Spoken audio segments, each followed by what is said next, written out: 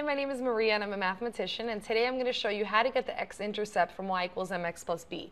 So if you're given the equation of a line, y equals 3x plus 2, and you want to find the x-intercept, what you have to realize is that wherever the x-intercept of this line is, y is going to be 0, because if I sketch it real quick, no matter how this line sketches, wherever it hits the x-axis, y has to be 0. This coordinate, we can estimate it to be about -2, 0, right? But anywhere that it is along the x-axis, the y will be 0. This point is 1, 0, that's 2, 0, that's 3, 0.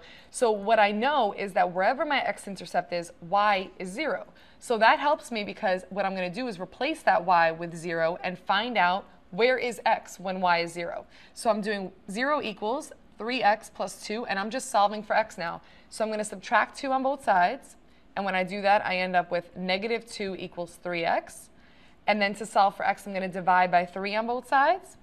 So when I do that, I get x equals -2/3. So that means that my x-intercept for this line is -2/3. So that's how you use y equals mx plus b to find your x-intercept.